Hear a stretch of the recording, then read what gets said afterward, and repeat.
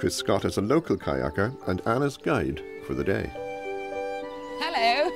Hi, how are you? Chris, how are you? I'm Anna. Good. You're very welcome. How are you Good doing? to see you here in the van. Let's get your buoyancy on and let's get to it. Okay. Just clip those on and we'll get you into the boat. I'll put your bag in the boat here, okay? Thank you.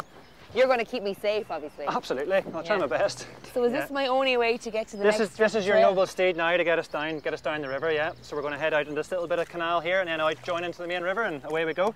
Oh, born natural. Oh, the competitor in me now wants to do this correctly.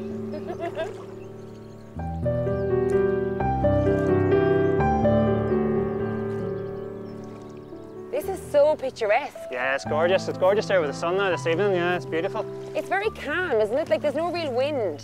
No, lovely and sheltered here in the canal. This canal is designed to allow us to bypass the main rapids there, so it makes it nice. It's great.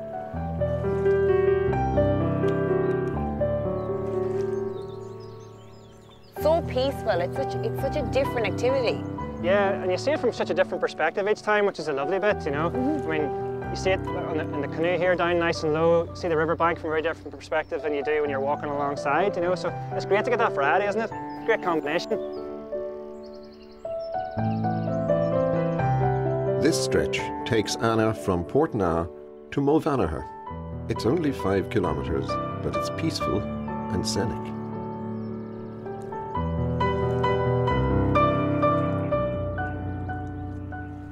I would never have thought about canoeing as kind of, you know, an activity to do on a weekend, you know, if you were away, but it's so peaceful and relaxing.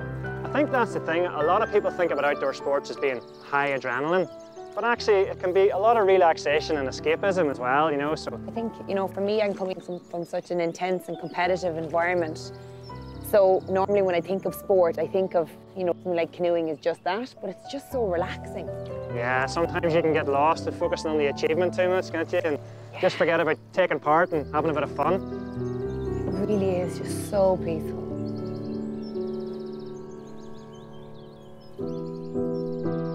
It's just such a relaxing location. If you just wanted to get away from the hustle and bustle of city life or from your work or whatever it is, just take your mind off things and clear your mind.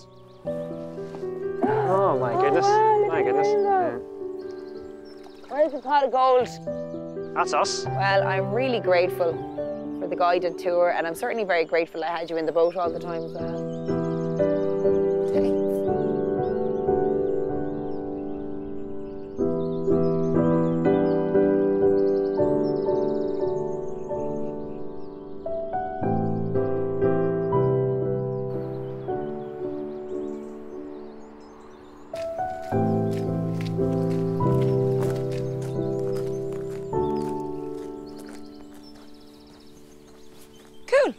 Campsite.